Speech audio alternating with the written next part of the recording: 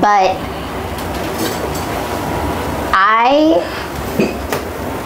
partially because of my parents, because I had fought so hard to get to this place, and I had to prove to everybody that what I wanted was really worthy of what I'm putting into it, and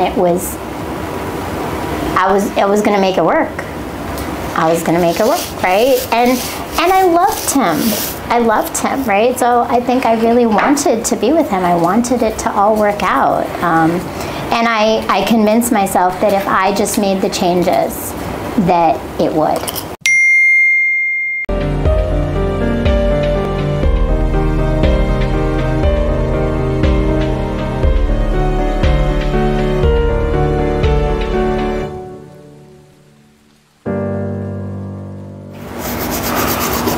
So what are the name of these shoes? These are my Timbs. And they have so many stories to them, these shoes. I've had them since I was 15. Do you want to hear the story? Of course. Just go with it. Yeah, of course. So they were actually bought by a guy I was seeing at the time as a gift, and I kept them. Like, I've just kept them since that, like since I was 15, and I don't wear them a great deal, but when I do wear them, you know, they just kind of like take me back to nostalgia of like my high school days of, like, you know, the big jeans and the big hoop earrings and the Timbs, and, you know, just the big t-shirts and all of it, the whole look. So that is what I brought to clean today, because I am not a sneakerhead. I don't have any sneakers. I don't even really, like, when you said clean my shoes, I'm like, I don't really do that. Like, now I feel like I need to work it into my routine, though. Like, you've kind of made me a little judgmental of myself, and this probably was like, well, is that a thing? Like, is everybody cleaning their shoes and I'm just not? Like, so that's where I am in the cleaning of the shoes situation. Okay. And the shoelaces, though, are not 15 years old, because one day I came home and I have children, and they're grown boys. But they tend to do weird things, like take shoelaces off of my shoes. And I found that my shoelaces were missing. And nobody would claim that they took the shoelaces, so I had to just go and buy new shoelaces. It was like the most ridiculous situation. Why are these shoes 15 years old? Why are they 15 years old? Mm-hmm. Like, why did I keep them for 15 years? Yes. So, well, I don't wear them as often, so they lasted 15 years. Mm-hmm. And then they are, like, they're in good condition for 15 years, right? Like, they're comfortable, they are great for hiking. So when I go hiking, I wear them. And I feel like they're timeless, right? Like, I used to work at Baker's shoe store, so I was a shoe person in high school. And like, most of those shoes have lived their life of fashion, and I did not maintain them or keep them, and they didn't last for certain. But my Timbs have lasted to 15 years. And it's a good color. It's a good color, right? Definitely a good color. I saw they have some new Timbs designs out recently. Like, I saw that. How do you feel about the new Timbs designs compared to the old designs? It feels like new Timbs design. Mm-hmm. It doesn't feel like the classics the same way. It does something, like, it just doesn't hit the same way. Yeah. And then I feel like there's always that thing of, like, there was like a period of wearing them, or like it was part of the culture of everything, right? Mm-hmm. So, like, it's kind of like repurposing culture, maybe. Yeah. I don't know, something about it. Yeah. So, yeah. Material wise, could you tell the difference between new Timbs and old Timbs from a material standpoint? I could not. I don't have that kind of knowledge of Timbs. Full honesty. So what does it mean to walk a day in your shoes? What does it mean to walk a day in my shoes? I've had an interesting day, so today would be a day to ask me that. I think to walk a day in my shoes would be to have a lot of thick skin around just daily interaction and experiences with people whom are close to me or somehow connected to me, and navigating that. I kind of say it is almost like I think I'm constantly cultivating in chaos. And it's not always chaos. Like, there's beauty, there's joy, there's lots of good things, but I think that in the back of my mind, I'm constantly always waiting for another shoe to drop. No pun intended, right? So it's a lot of navigating and trying to find a balance between being present for myself and giving to all the people around me, whether it's in work, whether it's in family, whether it's in relationships, all of it. How much work does that take? Depending on the day, it's different, but I think it's a lot of mental balancing and awareness. It's more awareness than balancing, I think, right? Like, it's a lot of mental awareness, and I have to be acutely aware of, first, my own body, my own body's reactions, what is sitting with me and how it's sitting with me, like whether I'm comfortable in that moment or I'm like feeling threatened in some way in that moment, or I'm feeling my ego come out in that moment, whatever it is, right? And then it's like that additional element of, but it doesn't stop there, right? It's like, then I have to gauge, well, what about the people around me? What are they feeling and where is it coming from? And like, I go through a gamut of internal questions when I'm interacting with people. So even though I'm listening to them and I'm having a conversation with them, I'm also gauging so much that's not said. And that's a lot. That is a lot. Like, you know, I don't think anybody's ever asked me how much does that do? Like, how hard is that, right? Like, it's, I don't think my mind rests because of it.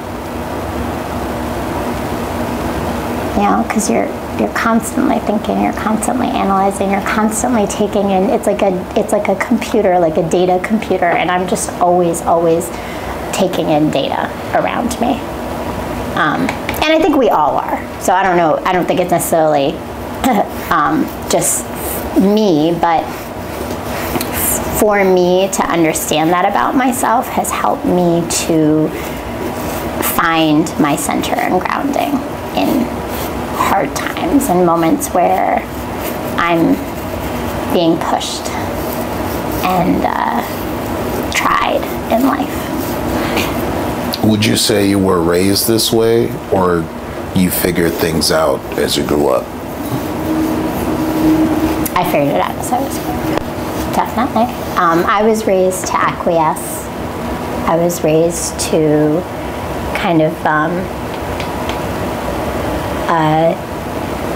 like a balance between just do what you're told and have your own thoughts. And I feel like the do what you're told seemed to take more precedence when my thoughts were not aligning with what everybody else wanted. So if it was like speaking out in the same things that other people were speaking out, then it was approved. But if it was speaking out on things that were counter to, and I grew up in a very religious Muslim family, so a lot of it was sometimes counter to religion or counter to culture or counter to norms and messages I was given.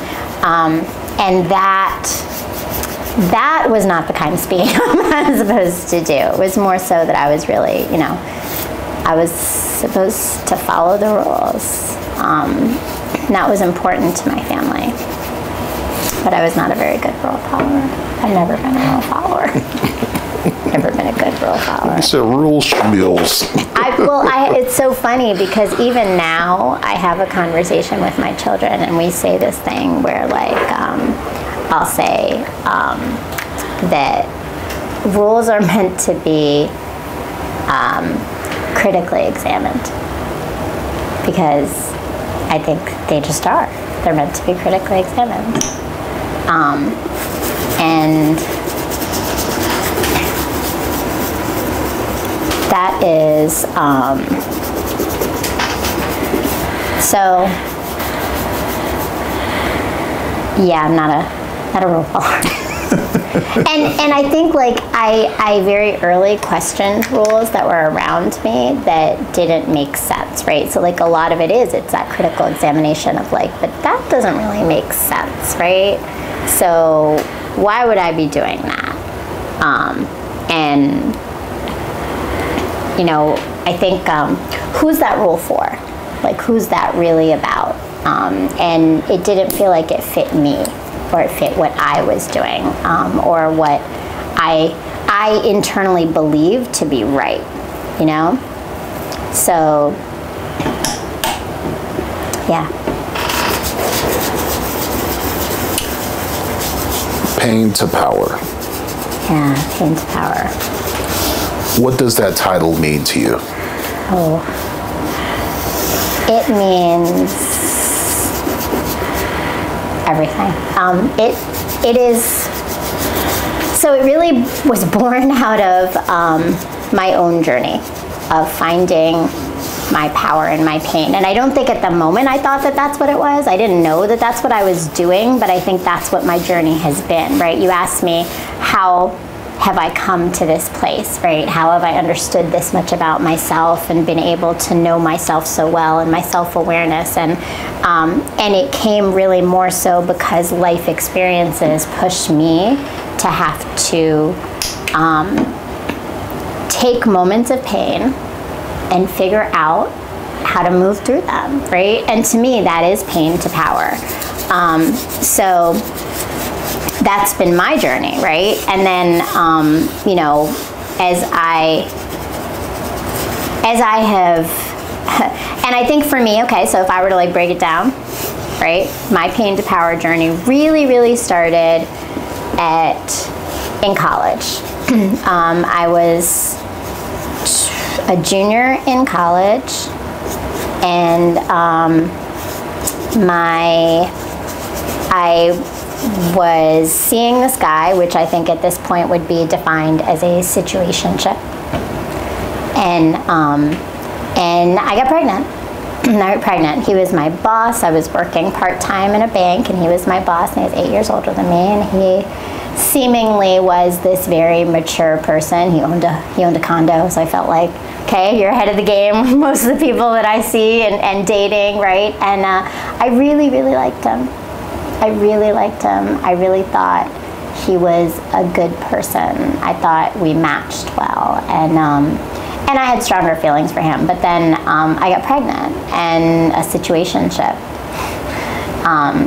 didn't seem to really last further than you know, not into pregnancy, right? So my pregnancy created a lot of challenges, particularly in which is that he did not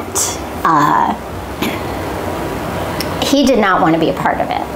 So he kind of disappeared. So I had to, that was one piece of it, right? Like I was navigating this on my own. But in addition, my pregnancy was complicated, and this was the pain to power journey. And because I got pregnant in a conservative Muslim family, but I was not just not just from a conservative Muslim family. I was from an entire community that my parents were the patriarchs and matriarchs of, and my brother and sister, both older, were known for their roles as Islamic Muslim leaders. And so me getting pregnant was a massive community conversation. It was a family conversation. It was a lot of things. And my parents went through their own iterations of handling it. So when I got pregnant, I was, one, battling the fact that, okay, so the guy that I got pregnant with is gone and doesn't care about me. So just as a 21-year-old college kid who never really dated that much, I was processing like the emotional of that, right? Like that, like just, oh my God, my heart is broken, right? Like, but I was also like, and I'm supposed to be a mom, and then on top of it, my family was pushing back. Like, you know, originally, honestly, they didn't want me to keep it. I had to fight to carry my pregnancy to actual, like, having a child. And then I fought throughout to just not have to give him up for adoption, not have to be married off to do it. Like I was hidden at times from the community members that would come over. Like I was holding a lot as a kid, trying to figure out so much at the same time. So my pain to power journey was that starting point, because for me, the thing that kept me in my power was that I, for the first time in my life, was responsible for someone else outside of myself. And I knew that, and I think holding that was what got me through it all.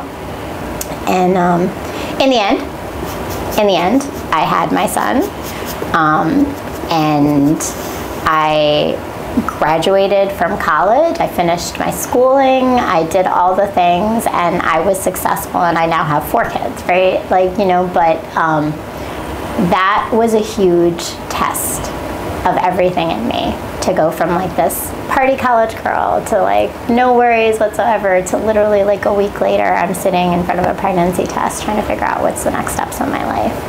And it was a journey. It was a journey. And it started the journey with then my ex, who came back into the picture, and we got married. And that was then a whole nother learning of what pain to power is for me, was my marriage. Mind if I ask you some questions about that before we get there? Family dynamic wise, what does that change relationship wise between you and your parents?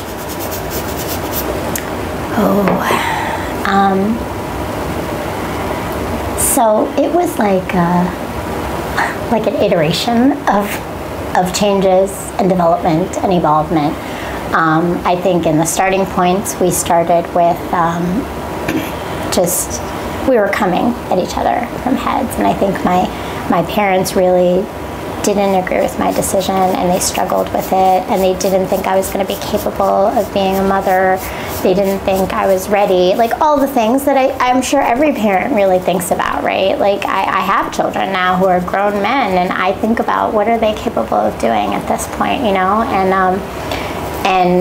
And so that was complicated. And then I think what started to happen was that I became closer to my father, because my pregnancy kind of pushed me a little bit closer to religion that I had pulled away from, because I need center and grounding. And that made my dad really like closer to me. And so my dad and I started to have a better relationship. My mom and I had a better relationship. And I think slowly I proved to them, one, that I took this seriously, and two, that I was going to be capable of it. And there were a lot of things that happened that I had to keep proving myself through with not just them, but with the father of my child at the time, right? Like, and everything. But when he was born, I always think about, so I tell my children their birth stories on their birthdays, and his is like the best one, I think, because it was the best birth of a child. And it's funny because it was the only one that I did without a husband or a man present, and yet it was the best one, almost probably because of that, now that I look back on it.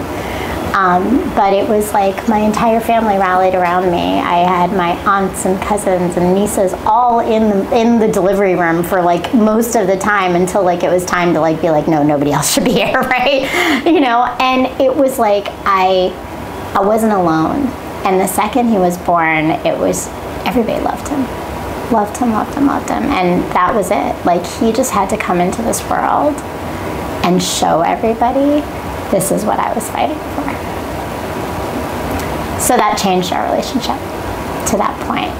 But it took a lot of like iterations of different things to get there. Congrats. Thank you. Thank you. So chapter 2 of the journey, he's back. He's back. He made a couple of different appearances coming back, but I think the final one was when I thought he started to change. I don't really have anything else to do with my shoes. Is that okay? You can do the bottoms if you want. Oh, okay. So I'm new to shoe cleaning. If you want, I have a brush that you can use for the bottom of the shoe, if that might work better for you. That would probably be better, because Yeah. I wouldn't know what to do with this, because I don't think this is the right brush. So you want me just, I'm gonna keep talking. Yeah. So, yeah, that second chapter is an interesting one. Right there. Oh, perfect, thank you. No problem. The second chapter is an interesting one because, do you wet the brush? No. You could wet it if you'd like to, just to make things move around easier. I think maybe I need to get it dry first and then wet it. But so,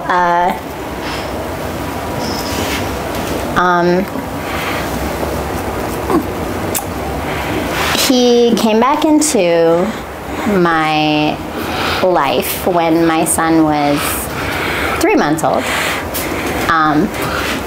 I could see your cup of water, have a solution that I could put in that cup in the meantime. Perfect. Thank you. Thank you. You said he came back in his life when he was 3 years old? When he was 3 months old. 3 months, okay. So he was there. He was gone through the whole pregnancy. He wasn't there at the birth, but he was there in the 3 months. But at that 3 months, he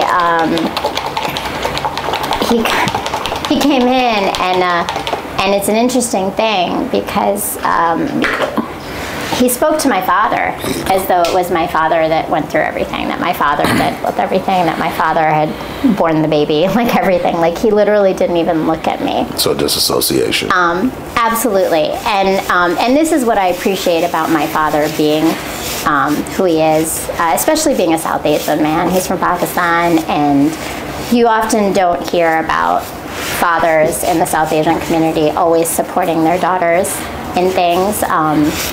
And not supporting, I think that's not what I'm saying.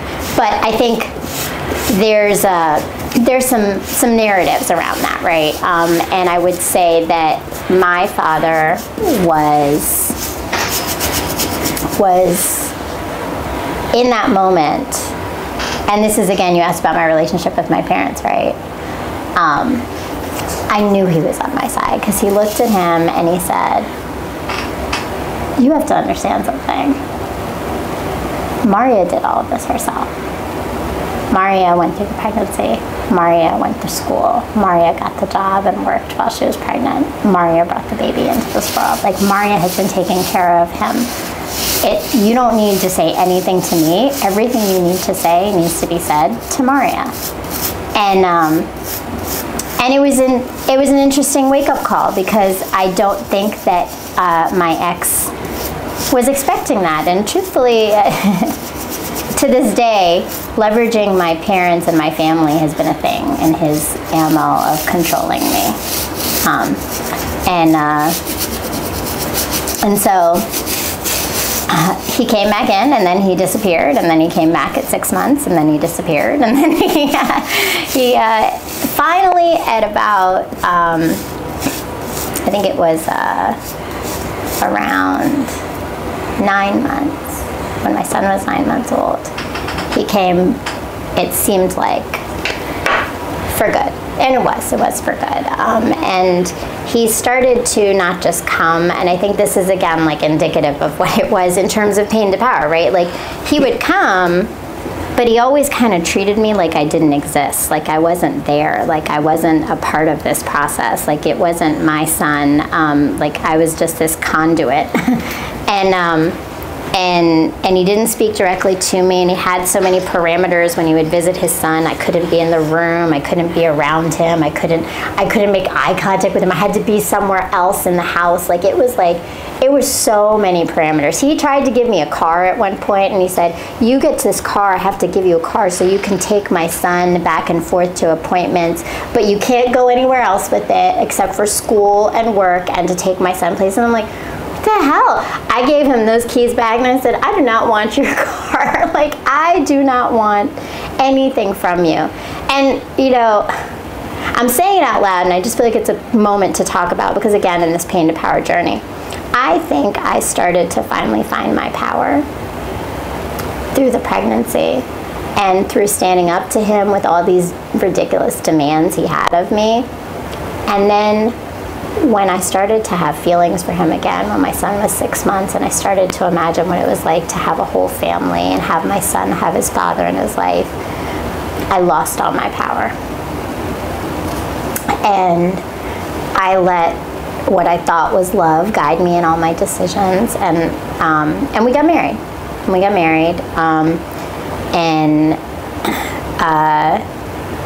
Very quickly in the marriage, he made it clear that there was a lot of resentment that he felt towards me,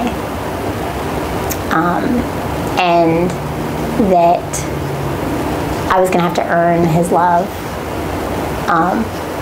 And so that was that was second chapter. Second chapter was 17 years of that, living with a lot of resentment that constantly would come up, and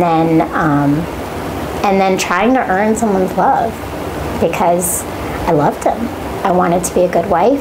I wanted to have a happy home. I grew up in a happy home, and I wanted all of that, and I thought I could cultivate it, and I thought I could help someone who was broken to want that for himself and for our home and for our lives.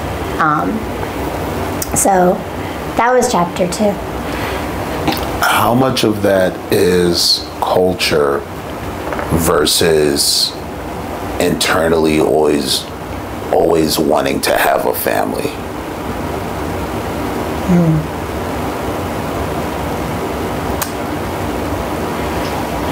So I don't know if it was culture as much of, for me, in many ways. I'm not a perfectionist, but I'm one of those people who follows through in things and who prides herself in the fact that when I start something, I finish it. And I think that was part of my motivation, is that I was like, I fought so hard to get here. I fought hard to bring my son into the world. I fought hard to marry this person who, and I didn't say all the things, but he's Catholic, he's white and Vietnamese. Like, he wasn't anything like my family. He was very different from all the things that, you know, would have been expected maybe of me to some extent, or not really though. My parents were always very open, so it wasn't like they expected me to marry anyone particularly, but they did want him to be Muslim, and he wasn't, right? He wasn't any of those things. But I, partially because of my parents, because I had fought so hard to get to this place, and I had to prove to everybody that what I wanted was really worthy of what I'm putting into it, and I was going to make it work. I was going to make it work, right? And I loved him, right? So I think I really wanted to be with him. I wanted it to all work out. And I convinced myself that if I just made the changes, that it would, right? Like, it was me, that I needed to just make adjustments. And every time he would give me a suggestion and a point of what I needed to adjust, I would adjust it, thinking that would make the change. And he would then love me and treat me kinder and be gentle with me. And he wasn't. But I think culture's role in it for me is, yes, there's an expectation not to divorce, and definitely when people got more involved, there was this thought that I should try. But I think more of that, honestly, in my circumstance, was one, my own drive to not disappoint myself and everyone else, and to prove that what I had put so much effort and time into was worth it, right? And two, honestly, it was his very active and intentional effort to convince everybody else of who he was. And that made people not think that there was anything wrong. Except for me. There's lots wrong with me. Right? Like, I wasn't an obedient wife. I wasn't doing the things. Is that scary? Where you can feel the room slowly questioning what you see in front of you and what you're experiencing and how obvious it is for you.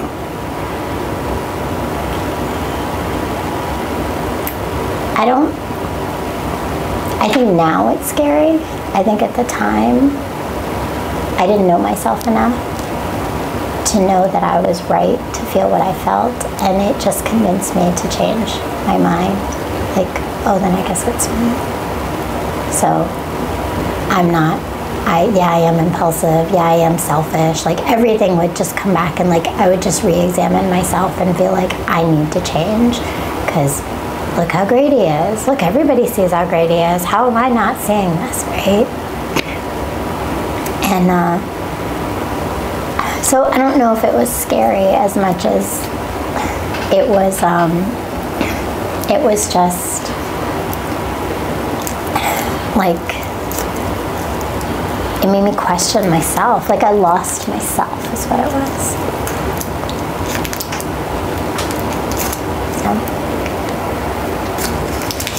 So where does the pain stop, and where does the power start? So, and I think this is how life works, and this is why I think it's so important to talk about pain to power, is that it's never one thing, right? It's small iterations, just like no relationship breaks up over one thing. It's always small pieces that then come together to build on something that then explodes, right? And in the same way, I think my power came in small pieces until I could feel it strong enough to be like, I'm done. My starting point was that I started grad school, and my grad school classes were all focused on equity and excellence in education. And I had always, up until this point, been told by my ex, and just in life kind of felt like I was mediocre. I wasn't very smart, I wasn't very skilled, there wasn't anything special about me. I just was an average person in life, right? And at that, not really good at it. And I started grad school classes about race and equity and things that I always knew, but like now had language to understand. And there were small classes with a cohort, and they took, it was like a 2-year program. And in that, I found my voice. And I also found that other people resonated and wanted to hear my voice. And that was my starting point of power, because I was like, oh, like I have something to say and people want to hear it. And I started to see myself as having worth after a long time of not thinking I did. And take your time. So that was a piece of it, and it just helped me. Like, I mean, that snowballed into my entire career, and the path that I've taken is because after those classes finished, and mind you, I was doing all that while having children, and so, you know, I had 3 kids at the time, so I was raising 3 kids, and I was taking these grad school classes, and I was a full-time teacher, and I was still living in this environment of someone who would make me feel like I was always less than. I was never capable. I was never enough, and and didn't show kindness and love. Like, there was just no affection and love. So I did it all, but I did it without a real support system around me. But my colleagues became my support system. My cohort became my support system, and that's what I did. That was my power. My power was that I had community, and that community was able to affirm me and validate me in a way that I had never had before.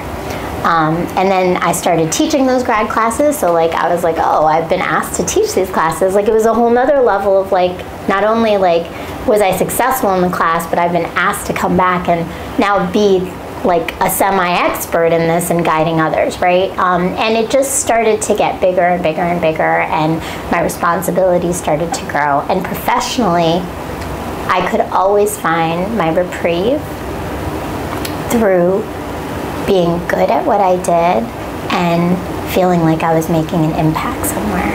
And that was my power.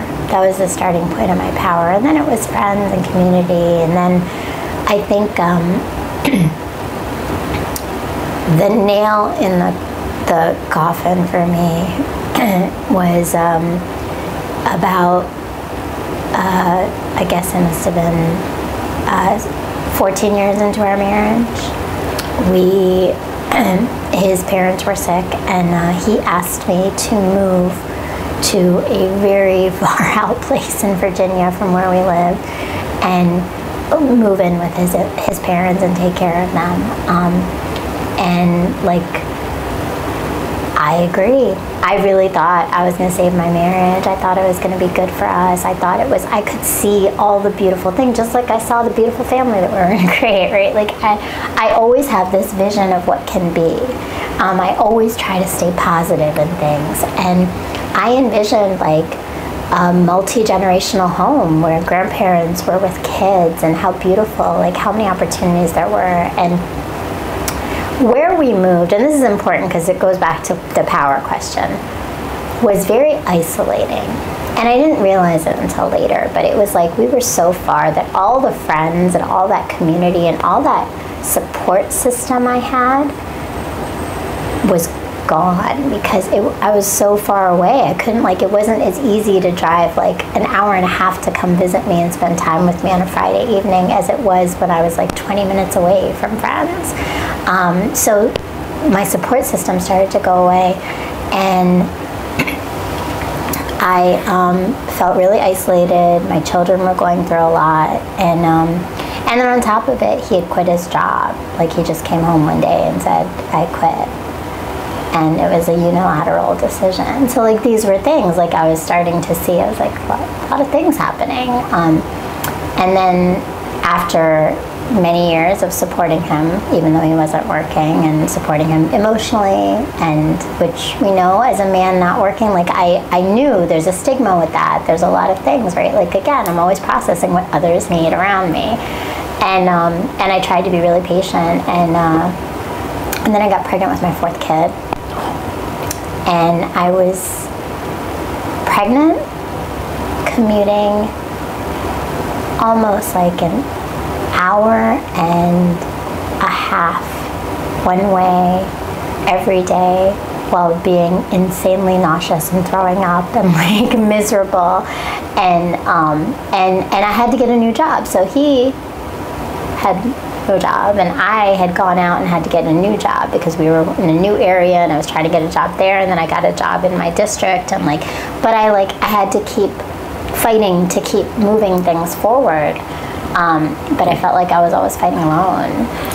When he had no job, did he at least take up the duties of taking care of the kids or helping out, or no?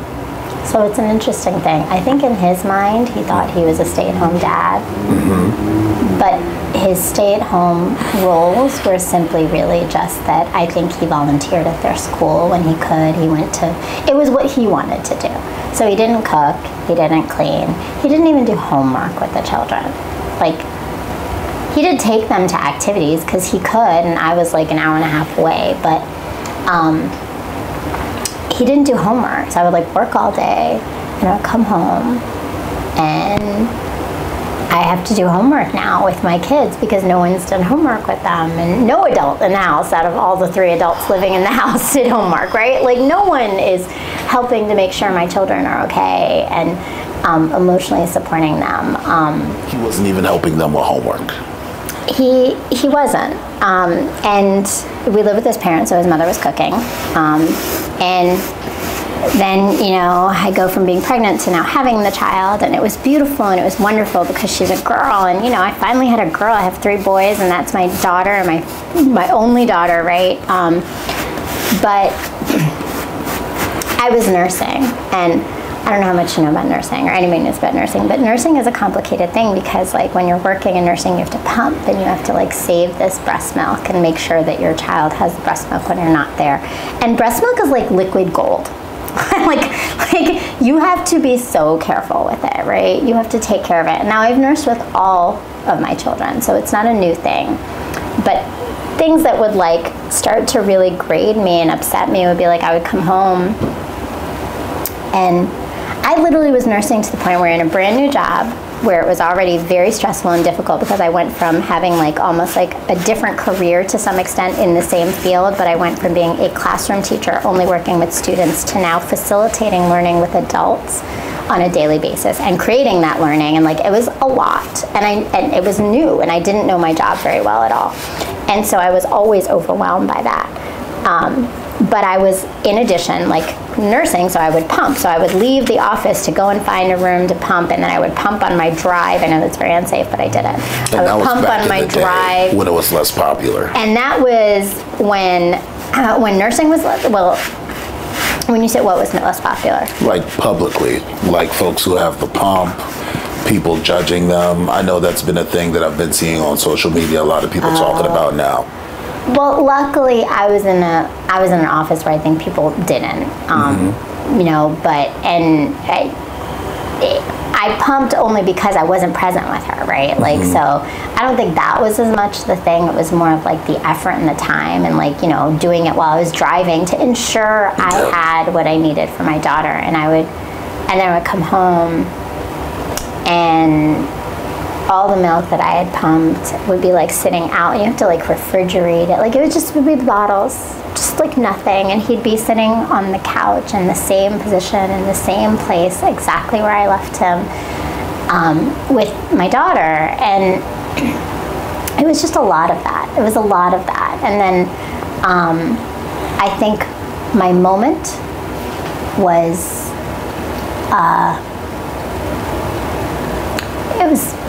there was a bunch of them. His escalation of aggressiveness towards my oldest son had taken a really bad turn, that he kept trying to placate me and say, this is how sons and fathers have relationships. And I would ask my guy friends, and they're like, no, it's not. No, that's not what a grown man is supposed to do when they get upset with a boy, because he's still a boy, right?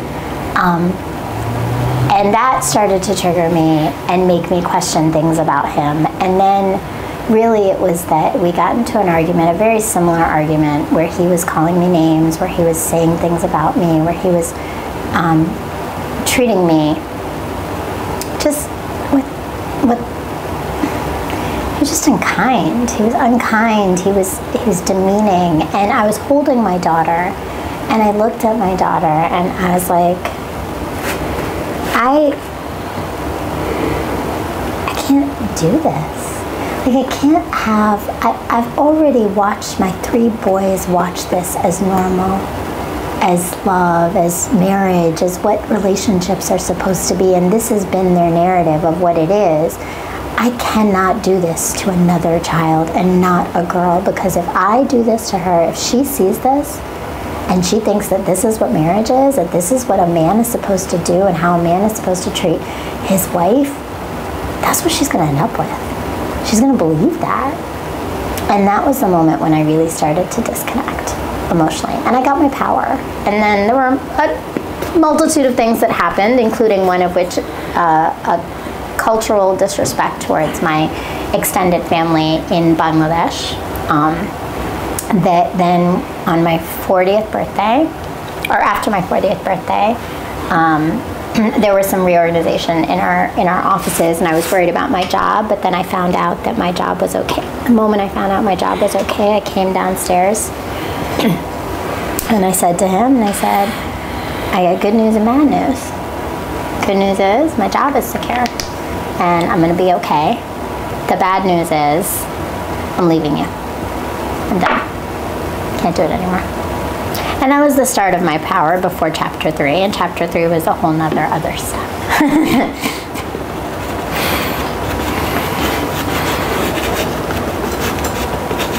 I'll just let you brush for a little bit. I realized I brushed it with the wrong one just now. You said what? I think I brushed it with the wrong one. I brushed it with the bottom cleaner, not the top cleaner. I mean, you're fine. You can use that brush on the whole shoe. It's not just the bottom. But I know the bristles are harder, so it's really good for bottom of shoes when it comes to getting things out. And that makes sense. Yep.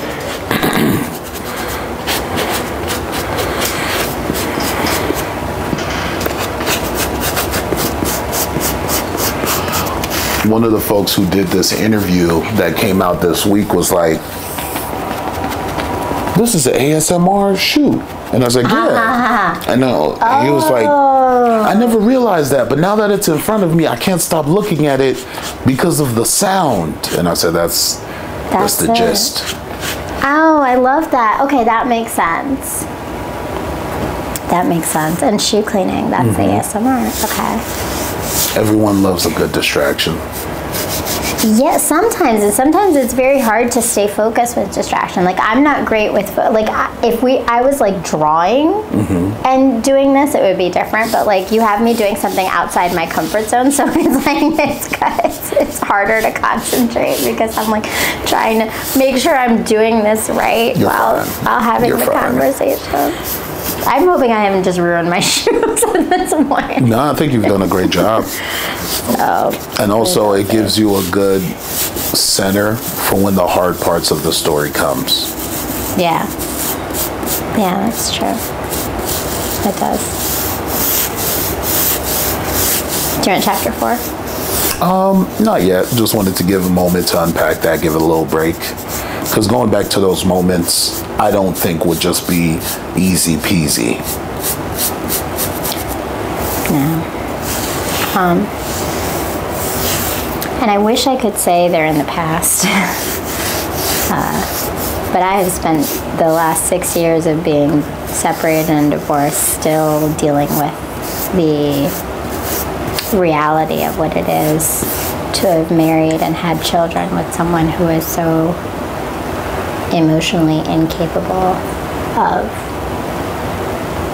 true self-reflection and healing. So you asked me about my pain to power thing, and a lot of it for me is that my ex had gone through things in his life, right? He had experienced more things than me for certain. Like I had a pretty good childhood upbringing. But I think what he chose is to sit in the pain and then fester it and allow it to make the reason of why he could treat everyone else the way he treated it, because he just wanted always sympathy for his pain rather than growth from it. So part of my goal of pain to power is that power, going from pain to trying to find our power and heal, is a choice. And not everybody makes that choice because it's not easy. And some people just don't want to.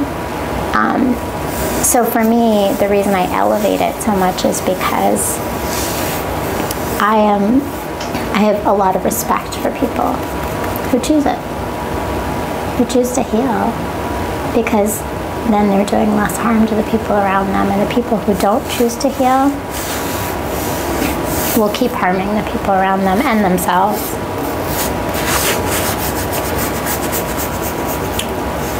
What role would you say empathy plays into your experience that you've described?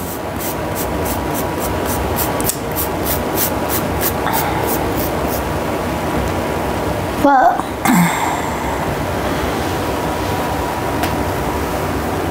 it's interesting because there's so many ways to think about that, right? Like, I think there's the empathy that I had for him that allowed me to let him get away with a lot of behaviors of the way he responded and treated me, how he acted in our family dynamics, how I saw him do things with my children.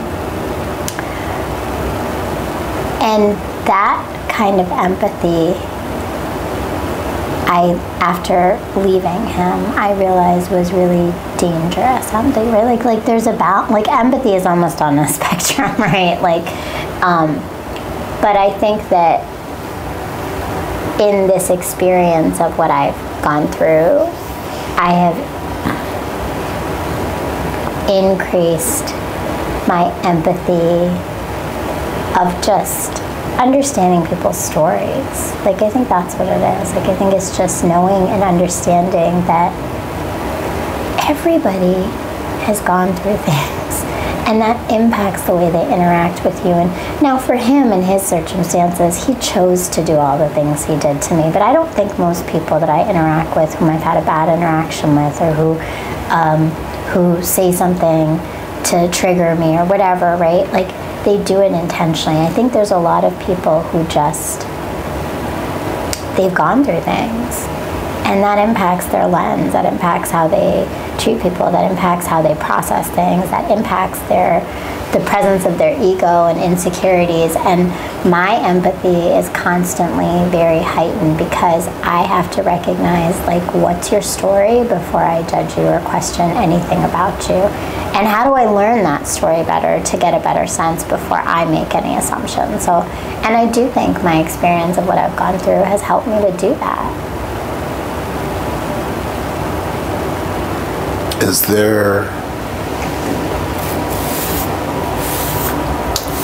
there a burden that comes with having that much awareness? Yeah. I mean, it's not a massive burden maybe in the realm of all the things in life, but yeah, I think you take on a lot of people's energy sometimes, right? Like, I can feel exhausted leaving conversations at times, or in, like, just even being in a space with someone who has a lot of heavy things, right? So there's that, like, that feeling of, like, having I have to take care of myself. Like, you know, the idea of, like, you have to put your oxygen mask on first. So I think that it's hard when you have so much empathy and when people are so empathetic. And I wouldn't say I'm, like, I'm an empathetic person, but I wouldn't say I'm an empath, because I also have the ability, very differently from some people I know, to shut things down very quickly. I have a on-off switch. And that's a protection thing, absolutely, over time in life, right?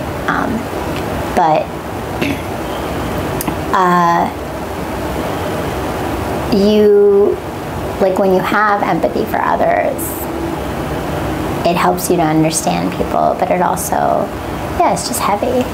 It's heavy. And sometimes it's exhausting because you have to have empathy for, I don't know, like, just be frank, like, some idiots, right? Like, some people who, like, you didn't do the work, but I gotta handle and deal with the fact that you didn't do the work, or you haven't figured your stuff out, right? And I have to keep my cool. I have to stay centered. Like, it's just the burden of, like, I gotta always be the strong one. I always be the one who has composure, like, and it gets exhausting.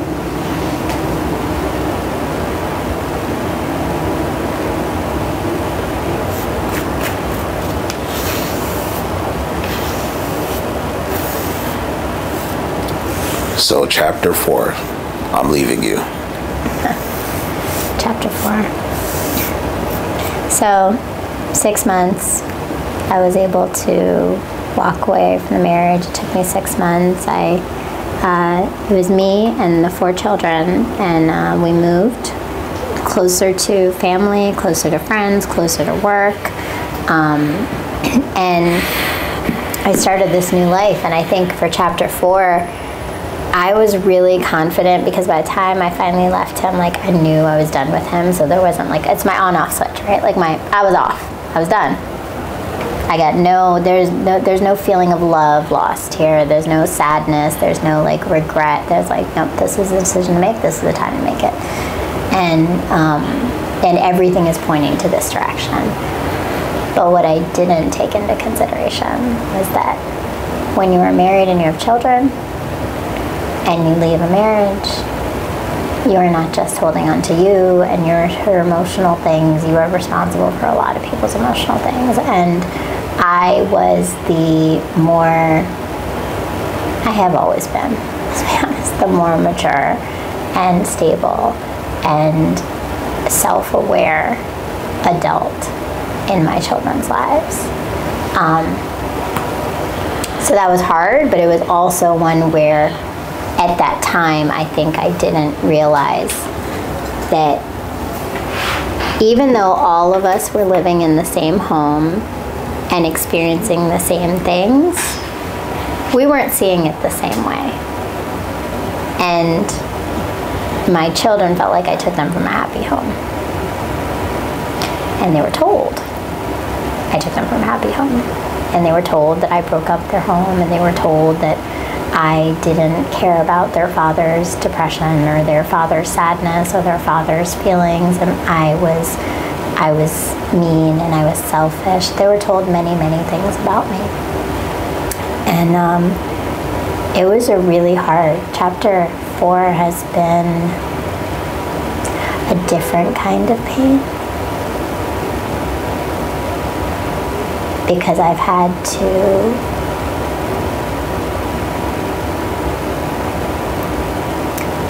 constantly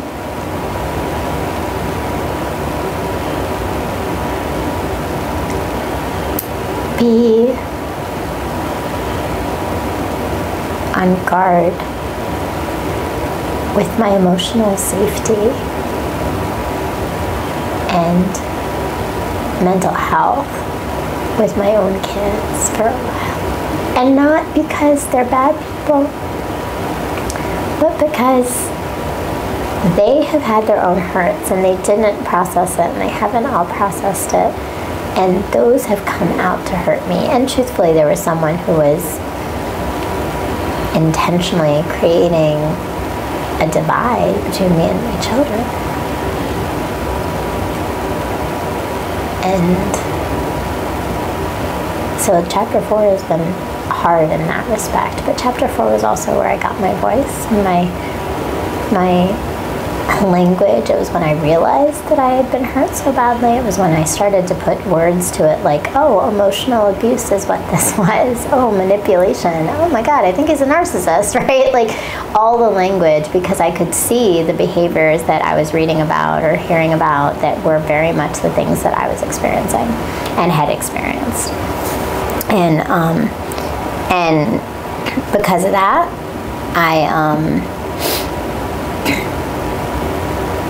I found my power even in my pain. I cultivated in chaos. So I kept growing almost in like this small little pocket of space because I couldn't grow fully with my kids. So I just kept growing on my own and being there with my children. Like I still supported them. I showed up for them. I did the things. I was there in all the things that I could be. But it was always fighting the current.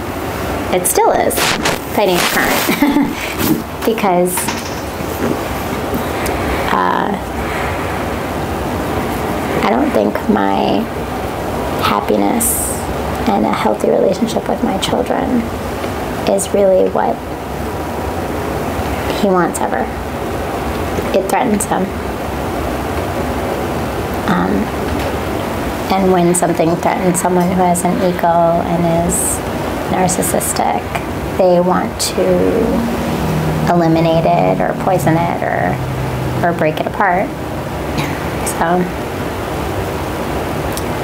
But chapter 4 is also when I started writing, and I started processing a lot of this. A lot of it was my kids. It was the pain of like not knowing myself. Like I came out of this marriage and I'm like, I don't even know what I like or don't like. Like I didn't know myself. And then it was like, it was love. Like, you know, I was processing this stuff, and I started dating. Like I was interested. I wanted something to like heal the pain of what it felt like to be so unloved for so long. Like I was searching for love.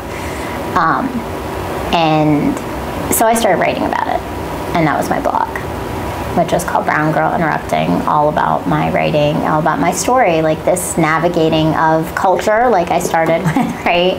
And as a brown woman, as a daughter of immigrants, as like culturally straddling being American and being Pakistani and Bangladeshi, and Muslim, all of it, and also then being a woman, and then finally, you know, I'm an interrupter, so brown girl interrupting. Like, you know, I'm not a rule follower. I'm a critical analyzer of rules, and I started writing a tiny blog, and I really thought it was just a healing thing, and I sent it to a few friends and made this teeny tiny little website, literally, like, and then I would run into people that I hadn't seen in years, and they'd be like, oh, I really liked your piece on children and healing and your relationship with your kids, and I could resonate with it. I'm like, you read my stuff? Like, I'm like, wait, what? Like, it was kind of surreal that people were reading my writing, and not just reading my writing, but then they would say to me, your writing made sense to me. I could understand it. And it was like a range of, it would be women my age to like, one time it was, I'd gone to a friend's house, and like her 20-year-old daughter and her like friends were like, we love your writing. I was like, wait, you love my writing too? And then it would be guys who would come up to me, and I was like, this is just like a lot of people like are hearing it, right? And in that, they would share their story. So I would start with me, like kind of the catalyst of my writing, but it would then be them sharing their stories. And what started to happen is I started to learn many, many different pain to power journeys, and a couple more pieces, but then we came to my show, Pain to Power, and that's, you know, this is kind of the chapter 4, and I think I'm on the precipice of chapter 5 and where this is all going. But chapter 4 has been 3 seasons of a show where I elevate other people's stories of pain to power, because they choose to heal, and they have beautiful stories of how they have found themselves, and now they lead others to heal, to be better, to find their own grounding, right? Like, and they do it through such, you know, beautiful ways, whether it's just by modeling their behavior and giving someone the, like, almost like the permission to do it, right? Like, one time I had a model on the show, and she's a plus size model, and she started at 42 to become a model. And I mean, that's a huge thing, right? Like, that's a big thing, but it's like she gave permission to so many women through her decision to take this leap. And that came from her own journey of figuring things out for herself, of healing things in herself, right?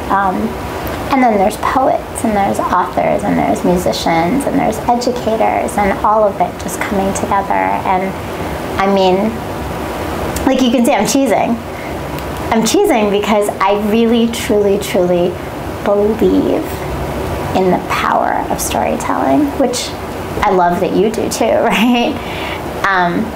Because it heals us.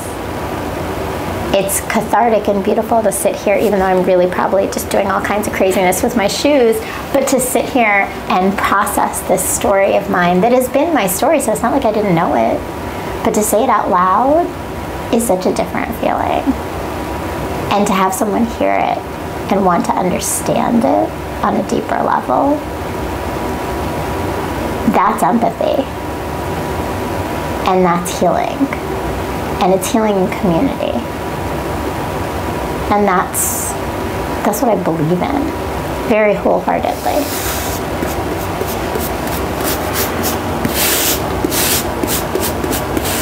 What do you expect of your everyday shoe? My everyday shoe? What do I expect of my shoe? Yeah, just of your shoe. Like, hey, I put you on. You're going to hold me down? Can't have weak ankles. The sole, it needs to be comfortable. Ooh. Got to match my socks. Gotta match my socks. My everyday shoe. Okay, so these are my everyday shoes, to be totally honest. Like, I'm not a sneaker wearer. Okay. I love these shoes. They're gonna be warm and cozy. They're flat. I always wear heels, and this is like the only time I wear flats. They do support like my ankle. They support me, right? Like they hold me in. They make me feel secure. They can take me really far. My travel shoes, for certain. It's funny, like, doesn't matter what the weather is, I will go to a beach traveling in these, right? Like, these are my travel shoes. Like, these are my, if you know me, you know I wear the boots with the fur. It's a hilarious joke about me, because that is me, the boots with the fur, because they're just like my go-to, like, and honestly, like, okay, this is like a funny thing, but I'm just gonna tell you, like, they're broken, and I'm still wearing them.